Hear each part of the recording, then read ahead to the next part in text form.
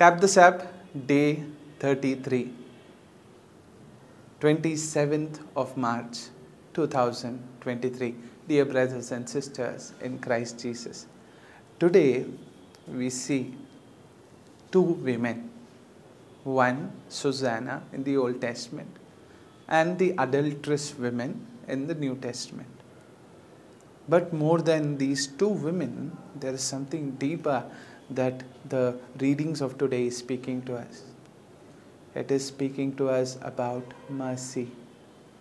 A mercy which goes beyond justice. Old Testament, Susanna, she did not commit the crime. She was righteous. She was just. On the other hand, those preparators, those two elderly people, they were at fault. And what happens at the climax of the story? Daniel, a young boy, helps the criminals to be caught, and the righteous, the innocent Susanna is saved.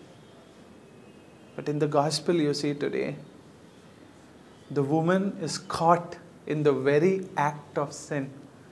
She is not just in that sense. She is not innocent. She is a criminal, if you want to call her that. But look at Jesus.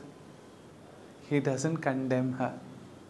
It comes out of his own mouth, right? He says, "Woman, no one condemned you? Go. Even I am not condemning you. But go and do not sin." So today, we are reflecting on two words. From God's side, it is mercy. And from our side, it is do not sin. May the Lord help us and keep us safe in His care. Amen.